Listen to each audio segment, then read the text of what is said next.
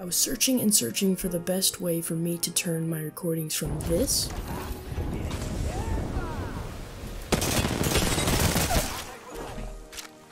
into this. Apex Legends was designed to fully use up all of your PC's resources and leave nothing behind. And this is a huge problem for streamers or YouTubers, but my friends, I have found a solution. It was hard, but I figured it out. After viewing like a million sources, I compiled what actually works. So here are the actual best settings for Apex Legends recording / streaming. So I've got a few in-game settings that you're going to want to change, and these are all located in the video tab of the settings menu. The first setting you're going to want to change is the graphics settings, and these are the types of settings that change the way the game look. You should set them based on what your computer can handle, and I have mine on high, or at least as high as it can go, except for the unnecessary settings like ragdolls and other stuff like that. Now in the display mode, change it to borderless window. This eliminates like the clunky or the laggy feel where it kind of stutters. Now VSync should be turned off. I have a way to put VSync on externally and not through the game, and that's what you should do. So if you have an NVIDIA GPU, just go to the NVIDIA settings and change it through there.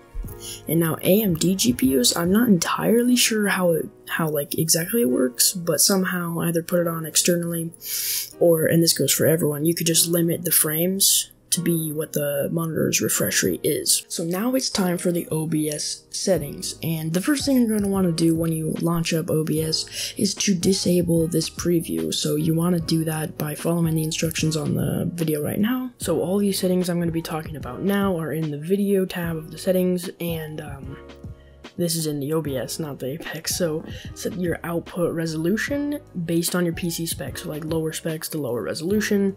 And I would definitely recommend just trying it out at 1080p at very first, and then if it's horrible, you can put it down. And then you want to have your base resolution, it doesn't matter, just put it to your native monitor resolution. For the downscale, set it to bicubic, and if you really felt like being different, I guess you could use Landscopes, but I would seriously recommend bicubic. For the FPS, I would recommend setting it to 60 frames per second, or 30 if your computer can't handle the 60. So now in the output settings, you want to change the encoder, and you're going to want to put this to NVIDIA NVENC New.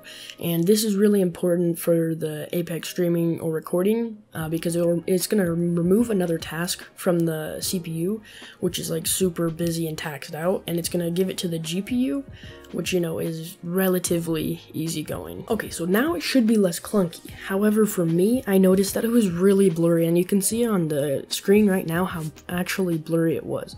So I had to try to find a fix, and here it is, the bitrate. Alright, this is the fix to fix the blurriness, and I have on screen, you can pause it if you need to, the recommended like bitrate for your video output resolution. So if you have it to 720p, obviously put it to that bitrate, and if you have it to, yada yada yada, put it to what it is. And for me, since I'm going to be recording in 1080p, I put mine to 8000, which is the maximum recommended, and it seemed like a little bit clunky, so I put it down to 7000, and voila. No issues, it's not blurry, it's not clunky, and it's just a really good recording. So the final fix that you might want to try is setting the audio bitrate to 320, and this is through the video, and then you click on the audio tab, and then you can just set your tracks to 320, and people said that this fixed it, but for me, I didn't notice, but that's just another thing that you can try to do to make it a little bit better. Alrighty, mans.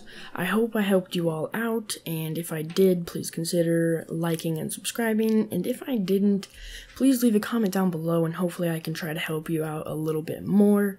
And good luck with your streaming or your YouTube channel, and that's been it for me. Peace out. Good luck. Have fun.